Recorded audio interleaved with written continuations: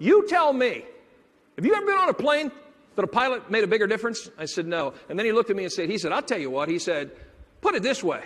Isn't it amazing how one person can totally define the culture of 251 people?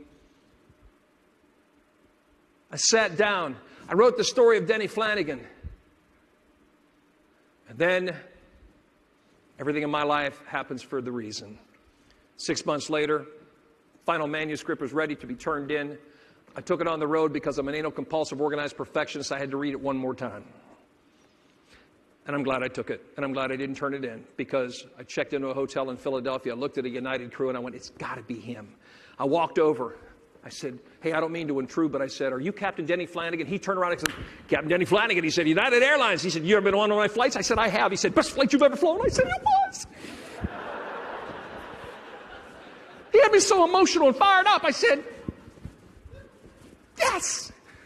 He said, what can I do for you? I said, well, I'd like to share something with you. I said, I know that. He goes, well, let's have dinner. Hotel restaurant, we go down to have dinner. Sit down, I slide it across. He sees making a difference, a matter of purpose, passion, and pride. He takes his finger and imaginarily circles pride. He said, that's why I do it. He said, I take pride in what I do every day. I said, how did you know I was going to ask you why? He said, because everybody does. He said, you know how many pilots make fun of me? You know how many flight attendants I brief and they have their fingers stuck in a Red Book magazine, they're rolling their eyes, they don't even take the pods out of their ears. Because he said most people that brief them just simply say, you've heard this before, blah, blah, blah, blah, blah, blah, blah, blah, blah. Okay, you're briefed. He said, I tell them to take the pods out of their ears and take the finger out of the magazine. And I tell them that I want you to listen to something. And you can make fun of me, but you need to hear this. That you have no idea who's about to board this flight. But let me give you a glimpse. In row 20, there's a woman who was married 28 years. Her husband one day announced, I love you, but I'm not in love with you. He's leaving her. She's on this flight. She's in row 20. Row 14 is a family of 4. They got separated. They don't have seats together. 2 are on one side, 2 are on the other side.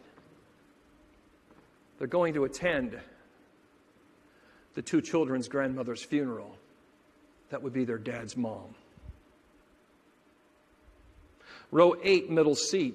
There's going to be a young lady that went back for her annual checkup to make sure nothing's come back. He said, I look at them every time I fly every day before I come out to address everybody at the gate, and I tell them, you have no idea who's boarded this plane. Powerfully simple. You have no idea who you're sitting in front of. You have no idea how bad they need what you have. You have no idea that the story you may tell, the emotion you may evoke, may change their life forever. I read the history of this company and the difference it has made